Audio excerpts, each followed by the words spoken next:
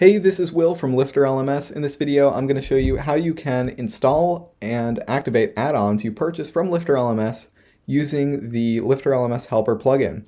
So I'm here on my website right now. Let's say I just purchased something from the LifterLMS store that I want to add to my website. What I'm going to do is log into my account at lifterlms.com. This little icon in the corner there. Let me get my password. So I'm going to log in. And that will take me to the My Account page here, where I can head to Downloads on the side right there. And then I'm going to scroll down to LifterLMS Helper. I'm going to download. That's going to add a zip file to my downloads on my computer here. There it goes. So now that downloaded, I'm going to head back to my website. I'm going to head to Plugins, Add New, and then Upload at the top. Then I'll upload that LifterLMS Helper plugin that it downloaded, then activate.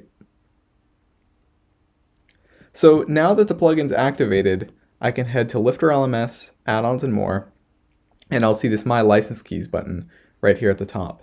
That's where I'll go to my lifterlms.com account, grab my license key. I'm going to copy that key and paste it right into my license key area there.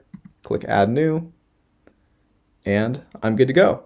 So now I had an Infinity Bundle license there, so I can install and activate any add-ons in my license right from the back end of your website. So now if I wanted to add social learning to my website, I'll just click Install, Apply, and it'll do its thing. It's going to install the plugin automatically for me. And then social learning, I'm going to activate Apply. So you install it, then activate it. And now, under the LifterLMS settings, I'll have options for social learning. So it's as easy as that to install the Helper plugin, and then now under add-ons and more, you can install any add-ons you have access to, plus you'll receive the automatic updates as the Lifter developers release an update for any plugins you have on your site. They'll automatically be available for you to update there.